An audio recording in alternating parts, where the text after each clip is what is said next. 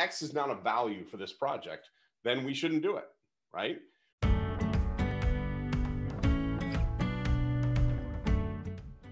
From the flip side, by the way, I don't hate you for having said that, because we don't have 1 year long retainers. So I've already learned that lesson. But from the agency perspective, where I see breakdowns is when we don't account for enough communication and collaboration time. Mm-hmm. So if you come in with a very small budget, we're going to do the work, but we're not going to have the time to fully collaborate and communicate appropriately. And then the client is going to start feeling like they're not getting the appropriate amount of time and attention from us. And so we don't want a situation like that. We want to have ample time. And just like when you hire an employee, I want to feel like we're going to thrive. Like, I don't want to think that it's going to be easy, because it's never easy. It takes a lot of work. Digital marketing takes a lot of work, a lot of dedication, a lot of thinking time.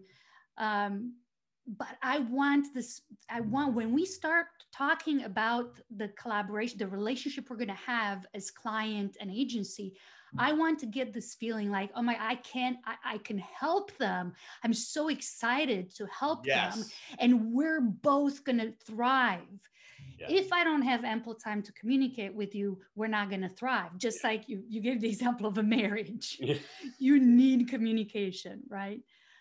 So that's my perspective on what some of the failure points are there. And I can pinpoint it in the interview process as an agency.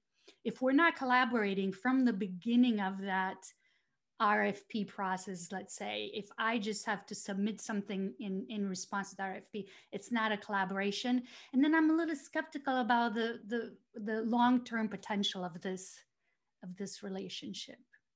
So far we've focused on the hiring manager side. I do want to change sides of the table briefly, because some of the issues that you just brought up, I really want to pin on the agencies.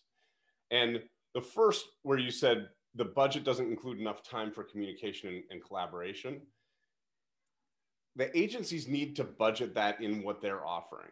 And if you start splitting that out and put account management hours and the creative hours separately, and hours in general is a bad idea, but to the extent that you're separating those things out, you're asking your prospects or your clients to take aim at those account management hours and try to squeeze them down.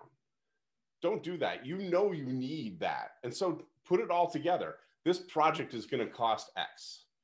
If there's not a value, if X is not a value for this project, then we shouldn't do it, right? We shouldn't try to skinny things down to sneak into a budget, because now we're setting ourselves, both sides, up to not be successful. Yeah. You taught me a very smart way as part of conversation. I feel like a lot of what I've learned from you is how to say things to have better communication with my prospects, so that it's a win-win for everybody, right? And so one of the phrases that you've taught me is, what would happen if?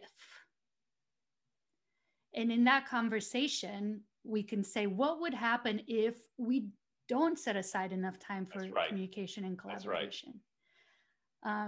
So I hear what you're saying. Yeah, you put a price on it, and then you say, well, this is what's going to take. Are you committed to success? At the same time, that's the simplified version, right? As part of that conversation, it is important to raise some questions like, what would happen if we don't do it the right way? That's right.